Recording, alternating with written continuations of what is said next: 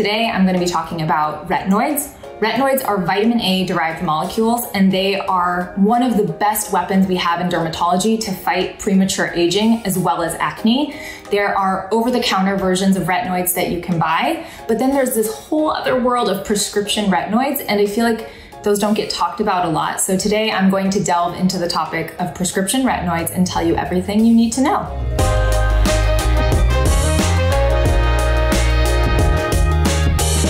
I'm Dr. Sam Ellis, and I'm a board-certified dermatologist. I'm here to help you understand your skin and find skincare products that work for you. I think before you can even begin to understand how a retinoid works, you sort of have to understand what the skin looks like under a microscope. So you have this very top layer called the epidermis that is made of several layers of skin cells, and then below that you have the dermis. Within the epidermis, there's this little very top layer of dead skin cells called the stratum corneum. And when you're using a retinoid, what you're doing is you are signaling the cells in the epidermis, the ones that are many, many layers thick, to start proliferating, so growing and maturing in an organized fashion. So normally you have this bottom layer of cells and they're slowly making their way to the top layer, the outer layer of your skin, and then they sort of get sloughed away. That happens about once every 28 to 30 days. But that doesn't always happen in the most organized way. And so what retinoids do is they signal your skin to start maturing these cells in an organized fashion and sloughing them off in the same way. To me, it's like getting all your skin cells on the same page and being like, listen up, we're gonna glow. Now, when you have acne, what happens is you have this hair follicle. So all these itty bitty hair follicles on the face, and within them, there are dead skin cells that are also kind of maturing and sloughing off. And when you have acne, what can happen is those skin cells can get very sticky and clump together with the oil that your skin creates called sebum and make this little micro plug.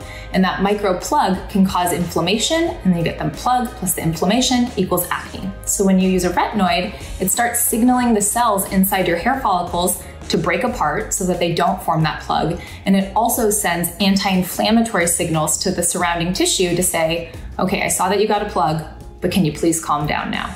It used to be the thinking that retinoids were only good for what we call non-inflammatory or comedonal acne. So that's acne with a lot of texture, but not a lot of redness, because they're so good at kind of relieving that microcomedone or that micro plug that happens in the skin. But what we found over time is that retinoids are actually very good for inflammatory acne as well. So really any type of acne that you have, a retinoid is going to be a mainstay in your treatment, and really it should be a prescription retinoid. Now, when it comes to anti-aging, retinoids work sort of in a similar way, being anti-inflammatory and making sure that the cells of your top layers of skin are sort of sloughing off in a very normalized way. But what we've also found is that they inhibit certain molecules that exist in the skin that break down collagen and elastin over time. Collagen and elastin is what makes your skin bouncy and stretchy, so that when it sags, it bounces right back. You can look at older people who have hanging skin, they've lost the elasticity and they've lost the collagen in their skin. So if you can use a retinoid and inhibit the molecules that normally break down that collagen and elastin, you're gonna be in better shape. The other thing is that we also know that retinoids are collagen stimulatory. So the body, especially after the age of 25, is not so keen on the idea of making new collagen, and that process really slows down in the skin. But if you use a retinoid, you're constantly signaling your skin to make new collagen, keep your skin plump, keep it looking good. Because you're getting that cell turnover, this can also help with things like scarring, pigmentation, dullness. If anyone asks me, like, what is the best anti-aging thing I can use for my skin? I mean, besides sunscreen, it's absolutely a retinoid for all of those reasons. Just to be crystal clear, think of retinoids as, the word retinoid is an umbrella term, and under the category of retinoids, there are numerous different types. There are ones that are available over the counter, things like retinol and retinaldehyde. And then there are prescription strength retinoids, and not just prescription strength, but they're actually different molecules. So they're molecules called Tretinoin, Tazarotene, Adapalene. Those are all examples of prescription strength retinoids. And the big difference is the ones you can purchase over the counter, like retinol, when they are absorbed into the skin, they need to undergo additional conversion steps to reach their active form. Whereas prescription strength retinoids, they're already in their active form. They can go straight in and signal the cell. And so for that reason, they're stronger, they tend to be more effective. but they also can cause more side effects. So they can be more irritating, leading to redness and dryness and peeling and all the things people who have tried prescription retinoids and feel like they've failed them feel. What I try to talk to my patients about is that phase of that peeling and dryness and redness generally doesn't last more than 4 weeks. Now, 4 weeks seems like a very long time when you're suffering from peeling and dryness, but most people can get through it. If you can't, if that's not gonna work for you, that's when using an over-the-counter retinoid might be more beneficial, but you have to remember they're not nearly as potent. When you compare retinol over-the-counter to tretinoin prescription, tretinoin's about 20 times stronger. So as long as you have that framework in mind, you're gonna get results from both, but you can think of the timeline as being different and maybe the intensity of the response being different as well. I think what a lot of people don't realize when it comes to prescription retinoids is not only are there multiple types, like I mentioned, tretinoin, Tazarotene, Adapalene, Ferritine. So those are different molecules, but then there are also different brands of them. So take tretinoin, for example. This is like the OG acne fighter retinoid, as well as the OG anti-aging retinoid. It has multiple brand names. So there's Altreno, Retine Micro, Renova. Those are all different brands of tretinoin. And when they're a different brand, that can mean that they're different strengths. So tretinoin goes from prescription strength 0.02% all the way to 0.1%. So the strengths differ, but so does the vehicle that the tretinoin is in. So it can be in a cream, it can be in a lotion, it can be in a gel, it can be in like a microsphere preparation. So different brands will prepare the tretinoin in different ways and in different concentrations because one, putting it in a different vehicle can change how effective the product is, but it also can change how well tolerated it is. Sometimes creams can feel more hydrating than gels, but some people will prefer a gel preparation because it goes on the skin more smoothly.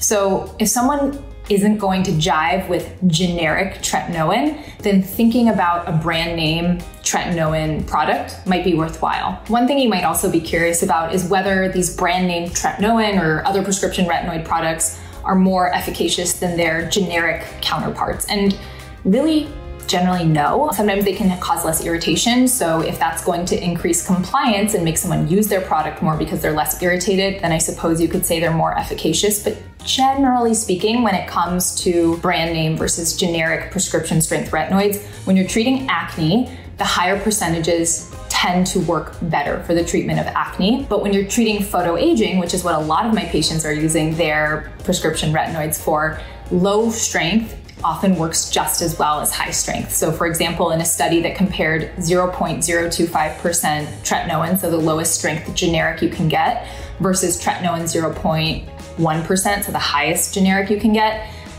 across the board, they had the same favorable outcomes for the treatment of photoaging. Like their skin overall looked better. Under the microscope, it showed the same reversal of signs of aging, but the higher percentage showed more irritation. So when I'm prescribing tretinoin for the purposes of anti-aging, I tend to recommend lower percent strengths because you get the same outcome with less irritation. Moving on to the other prescription retinoids, you have Tazarotene, which comes in brand name Tazorac, also comes as Araslo. It comes in a foam form, which is generally for the treatment of psoriasis, not for acne, called Fabior. So again, there's different brand names of Tazarotene. And Tazarotene, I feel like it's regarded as the most powerful retinoid. And it is, it's super powerful. It's the one I would use if someone is having terrible acne breakouts and I feel like their skin isn't going to be too sensitive. Because the other thing to keep in mind about Tazarotene is that it can be quite irritating to the skin, perhaps more irritating than tretinoin or Adapalene, so the two other common prescription strength retinoids that we usually use. For demonstration purposes, I have Tazarotene 0.1% cream here. You can see the tube is not that well used because I can't really tolerate it. But that's the cream. And then I have Araslo here, which is Tazarotene, so brand name lotion, 0.045%. I'll put that one there. So the cream, thicker for sure. We know that this cream in studies has proved to be quite irritating for a lot of people, but it's also been proven to be incredibly effective for treating acne as well as post-inflammatory hyperpigmentation. So it has a lot of amazing effects, but the irritation part, if that makes someone unable to use it, it doesn't matter how good it is. And then we have the lotion here, brand name, Arazlo, and it's just so smooth, so light. It's less irritating than the generic 0.1% cream. So yeah, the back of this hand is gonna be so smooth. But I think in general, people wanna know, is Tazarotene better than Tretinoin? And I think for acne, it probably is a little bit better. That's what the studies show at the highest concentrations of both. But when it comes to treating photoaging, they've done studies where they've compared Tazarotene 0.1% cream to Tretinoin 0.05% cream, and they performed similarly. So they had the same effects of reversing brown spots, dullness. Under the microscope, the skin looked better. So I feel like people always want Tazarotene because it's the strongest, but it's not for anti-aging. So you have to follow the data, not the reputation. And just because a product is more irritating, especially with retinoids, it does not mean it's working any better. Now we'll talk about Adapalene. So Adapalene is more commonly known in brand form as Differin, and it exists as 0.1% or 0.3%. The 0.1% is actually available over the counter,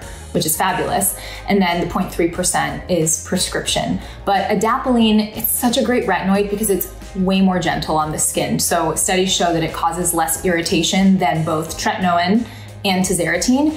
And if you have someone who's really struggling with their acne and has sensitive skin, I will almost always start them on over-the-counter Differin, over-the-counter Adapalene, because I want them to be able to tolerate it and I don't want them to be scared of using retinoids. And truth be told, the data shows that Adapalene is very effective for the treatment of acne. So why not start with something more gentle, work your way up, and then maybe move on to Tretinoin at some point if you feel like you need more improvement. But honestly, Adapalene is so good. This is the one by La Roche-Posay. This is the Effaclar. It's really long too. And this is in like a gel, lightweight gel form. I love Adapalene. I feel like it's one of my favorites for my teenagers to start, or if someone brings in a preteen who's just starting to get those little breakouts, introducing something that I know is not going to be super irritating makes me feel better, it makes the parents feel better, it makes the patients feel more motivated to treat themselves because they're not gonna experience all this redness. Some people will still experience that even with this. It is still prescription strength, even though it's over the counter now. But Adapalene is one of my faves and it's so good.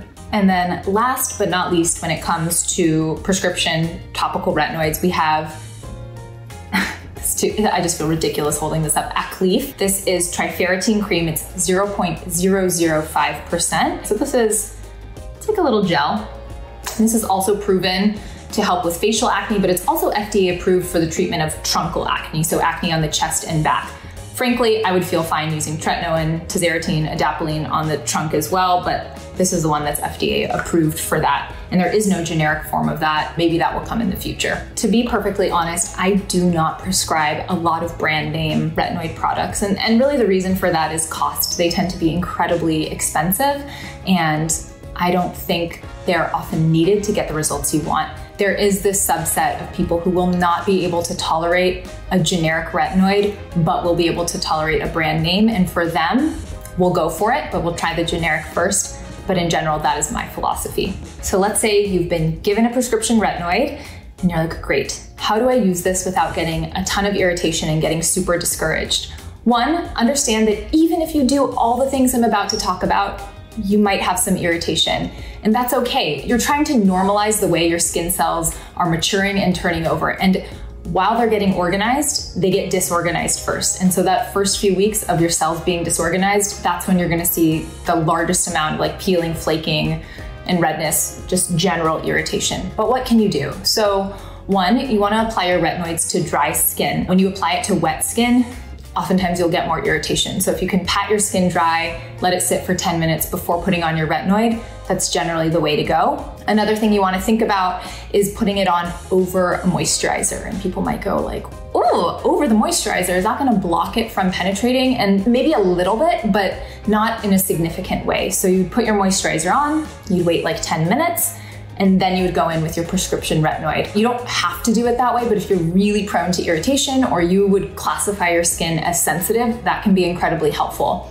And then the other thing is really not going in every single day from the get-go. I usually recommend my patients start twice a week, Mondays and Thursdays, If they can do it twice a week, then we move up to 3 times a week or every other day. And over the course of many weeks, we work up to every single day. But that is not a fast process. And if you expect to be able to go from 0 to 60, your irritation is going to go from 0 to 60 as well. So those are my biggest tips: is over a moisturizer, start slow. I always start with a low percentage, applying it to dry skin. Here's the deal. Tretinoin and Tazarotene have many studies to show that they are both effective for the treatment of acne, as well as many different types of photoaging and hyperpigmentation. So if someone's coming to me with photoaging or pigmentation concerns, I generally will choose Tretinoin, mostly because it's less irritating than Tazarotene. But if they're not getting enough oomph with their Tretinoin and they really want to try Tazarotene, that's when I will prescribe Tazarotene for that. When it comes to acne, I almost always start with Adapalene. Why? It's shown to be really effective and it's less irritating, so why not start there? We can always move on. A lot of times by the time someone's seen me in my office, they've already given over-the-counter Adapalene a good trial run, and so they're ready for something different. But I almost always start with Adapalene for the treatment of acne. Tretinoin should be used at night. It is unstable when exposed to UV light, and so I generally say use it at night. Yes, some of the brands say that you can use it during the day, but just so you don't have to worry about it, if it's Tretinoin, use it in the evening. When it comes to Tazarotene and Adapalene, these are photostable molecules, meaning that the exposure to UV light doesn't break them down or make them less effective. So you could put them on in the morning or use them in the evening as well. Another thing people often want to know is whether or not retinoids make you more sensitive to the sun. And there's actually some debate in the literature about this. Some people think you initially are sun sensitive, and then after a few months of use, you lose that photosensitivity. But just to be safe, I always recommend that when you're using a retinoid, or really just always, you should be wearing a sunscreen during the day and sun protecting. So it doesn't really matter, protect yourself. So that is your introduction to prescription retinoids. If you have any questions, throw them in the comments below. I would love to answer your retinoid questions. You can also follow me on Instagram at Dr. Samantha Ellis. I talk about retinoids, but I talk about all things derm and skin and procedures. So if you're interested in that, we can hang out there. I think I'm supposed to say like and subscribe, so please do. And I'll see you on my next video. Take care.